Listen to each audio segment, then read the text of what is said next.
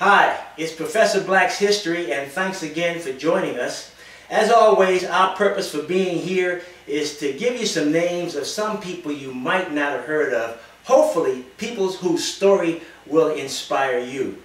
Today we're going to be talking about a person who just makes you think that, remember, people who become famous suddenly, or even most of the time becoming famous, are not usually famous to start off with. They end up gradually becoming famous, and most famous people, a lot of them anyway, never set out to become famous. They just set out to have a great life. Like the person we're going to talk about today, Eugene James Bullard, or Eugene Jacques Bullard.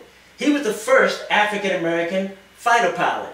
Now, of course, most people have heard of the famed Tuskegee Airmen, and of course, they were the first African-American fighter pilots for the United States of America. But Eugene Bullard was actually the first African-American fighter pilot. Flying, he was called the Black Swallow of Death. Now, he was born again in Columbus, Georgia in the late 1800s, so you know that he experienced lots and lots of racism. He was the son of former slaves.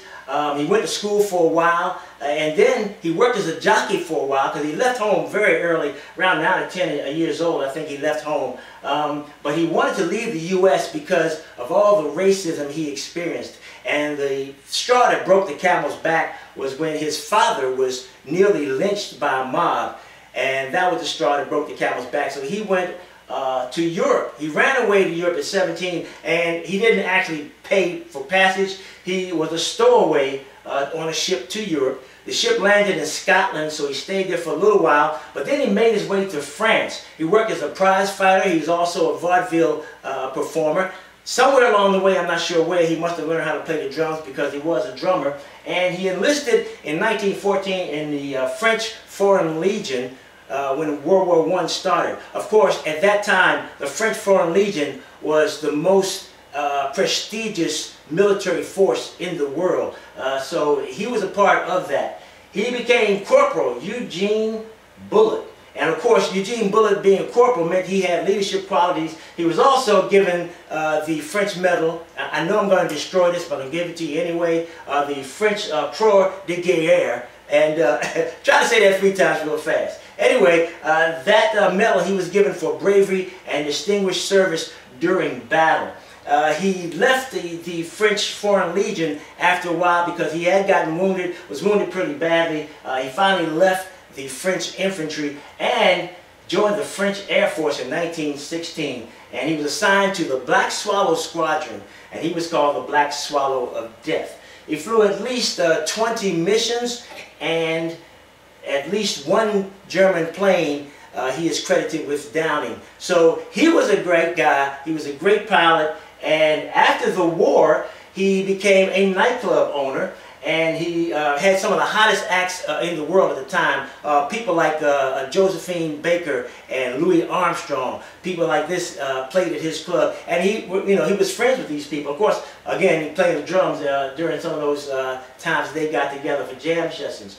During World War II, he was a spy for the French.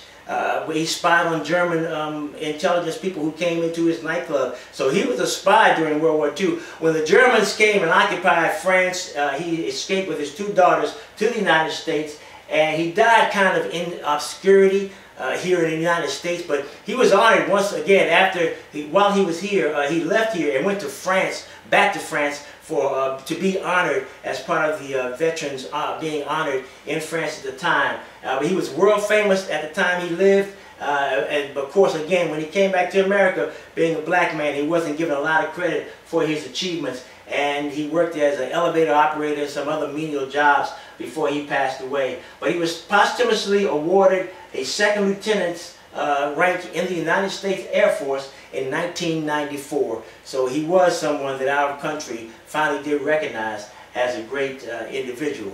But check it out, Eugene Bullard. He's the Black Swallow of Death. I invite you to pick up a book and read about some of these great people. Hopefully their stories will inspire you. Hopefully you'll come back next time so we can tell you about someone else who you probably never heard of. But then again, that's why we have Professor Black's History.